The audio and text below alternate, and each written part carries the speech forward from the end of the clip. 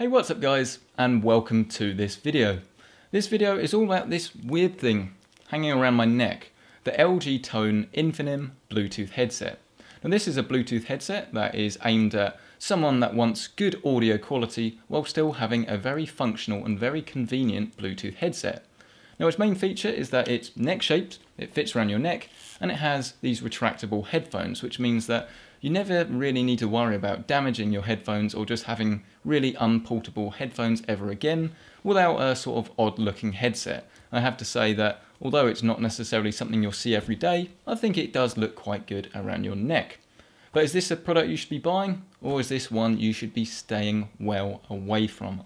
Well, let's start by taking a proper look at what it actually is. Essentially, it's a Bluetooth headset that connects to your phone via Bluetooth, as you've probably guessed, and then plays all your music and all your calls and things through the earphones. You've also got a microphone within the headset itself, so you can easily talk to people without having to have a phone up against your ear. This is essentially what a classic Bluetooth headset is meant to do. If we take a closer look at what the actual product looks like, it comes in a range of colours and it's got this flexible top up here. This means it will fit a wide variety of neck sizes. Moving down, you'll notice there are two buttons, the play pause button and then a call end button. If you hold this down, you can use things like Google Now and then actually be able to call people without having to pick up your phone. If we look at the sides, you'll see there is a button right here, so this is used to control your music. And then on the other side is another button also used to control your music. They also have some other functions as well, but I have to say it did take a while to actually get used to what they are, so I would advise actually looking at the instruction manual. Inside we have the on-off button, we've got the charging port, and then we've also got the buttons here which will retract your headphones just like so. So that's what the product actually is, but what's it actually like to use? Well, I have to say, whenever I was wearing it, and like now, you do kind of forget you're wearing it. And if you have a collared shirt, actually like I'm wearing now, then you could even tuck it in your collar and then it really wouldn't be very obvious. I don't think it looks bad, I think it actually looks pretty good. I did ask a few people on Twitter and they didn't really seem to agree. It is probably something that is quite techy, but if you like that, I think you will like the design. Using the earbuds is very simple because you don't need to press any buttons, and especially once you're used to wearing the headset you can pull them out and put them in your ears very easily. The earbuds are very comfortable and they do come with two different sorts to fit your ears, so if you don't like the ones that are on there at the moment you can change them out to something that might suit you a little bit better. I'd probably like to see a few more different earbuds. I know when you buy a decent pair of earphones these days, you normally get a whole bag full, so maybe that's slightly disappointing, but I don't have any problems with the stock earbuds that come with it. I think the biggest problem I have with the whole thing though is the fact that the earbuds just are a little bit too short, and I mean the actual cable is a little bit too short. Now it's fine, but it's never better than fine. Now, if I move, I don't really have much flexibility, and especially if I want to do something like running, the whole unit will just move up and down as I move my head. So if the cable is literally another, say 5-10 centimeters longer, this wouldn't be a problem, so it is slightly disappointing. The cable itself I haven't had a problem with, but it does seem quite thin, and I am kind of worried about whether it will break if I ever get it caught. Luckily enough, the convenient design though means that that is quite unlikely, because you're not ever going to have to worry about untangling your headphones, and you're not going to have to worry about where you've put your headphones because it will live around your neck. If you are the sort of person that, say, lives in a place like London or any big city and you're out and about commuting, then this probably is quite useful. Now you can wear it while driving, but personally I wouldn't want to do that, as I like to have my ears free of any distractions while I'm driving. But they do use some press shots of people using them in the car, and I'm sure you can do that if you want to, but that's not my sort of thing. The actual functionality of the device is pretty good. The buttons are all very easy to use, and once you know what they are, it's quite easy to do so.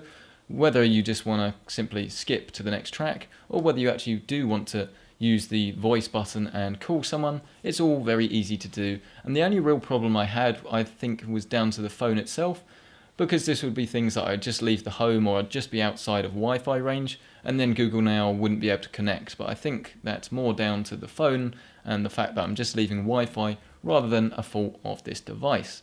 On the whole, if I wanted to call someone, it was pretty easy to do. Sound quality from calls is very good, and people I asked said the microphone quality was clear. I'm not really sure it makes too much difference, but there you go. The real thing though is the sound quality. If you're buying something like this, you're going to want good sound quality. There's no good having a headset that is pretty poor in the sound quality department. And I don't think this is really going to disappoint anyone, but I don't think it will blow anyone away either. Yes, it is better than a stock pair of headphones, no doubt about it. The midtones are all pretty good and did impress, but maybe the low end and the high end did leave a little bit to be desired.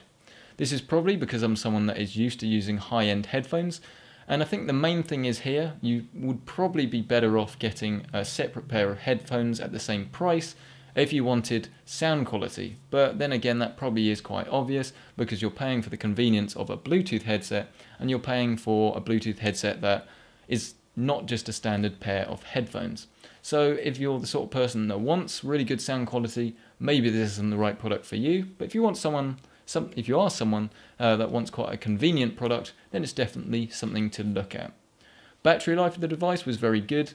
It's rated for a stupid amount of hours in standby. I believe it was about 500 or so, which is very, very good. And I did charge it once, but the whole thing never ran out of battery throughout my 3 or so weeks of testing.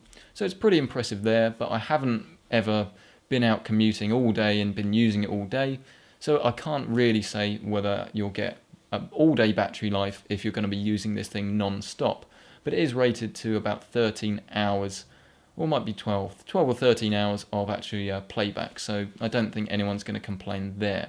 Now, there are a few miscellaneous items. The first one would be dropouts, and I have to say, on the whole, it's been very good, and I've only noticed like 1 or 2 dropouts throughout my use, and those were only for a split second, and that's just kind of Bluetooth for you really, no problems there. But then the other thing was that I live in Portsmouth, and Portsmouth is renowned for being quite windy because it's on the sea. And I have to say that when I was out and about, actually walking through the streets, I did notice that I could hear the wind coming through the headset whenever I was playing music. Now, the louder the music, obviously, the more you're going to drown it out. But it's definitely something to note that there is not really that much sound isolation with these headphones. And if you are going to be wearing them at busy sort of places all the time, that is probably something you should note. But that kind of leads on to the conclusion, really. This is a Bluetooth headset that is great at being a kind of innovative product. I haven't really seen anything like it before. There are quite a whole range of Bluetooth headsets, but this is definitely something that's quite interesting and something that I do think you could actually have around your neck all day. Whether you want to, though, that's really the question. Do you want to pay $65? I would say that's the cheapest I've seen this anyway. Do you want to pay £65 for a device that does all these things, or do you want to pay £65 to get the best sound quality possible? If you want the best sound quality possible, you're better off going with a separate pair of earphones or headphones. But if you do want the flexibility of a Bluetooth headset, I would have to say this is definitely quite interesting. And from a lot of the user reviews I've seen, people definitely seem quite happy with it. So, it's another one of those really. If you're the sort of person that wants this sort of product, it's pretty good. But if you're not really the sort of person that kind of wants something like this, it's probably not for you. And that's why this product wins the Good Option Award. I don't think it's for everybody, but if you are the sort of person that's interested in a Bluetooth headset and wants something a little bit different, this is definitely something to check out. So thank you so much for checking out this video as always. Let me know what you thought of this video. Did you like it? Did you not like it? Leave a comment down below or hit me up at Centric on Twitter for more videos like this to answer any questions and things like that. And for anything else, do subscribe for more videos on PCs, gaming and technology. So, thank you so much for watching, and I'll see you in the next one.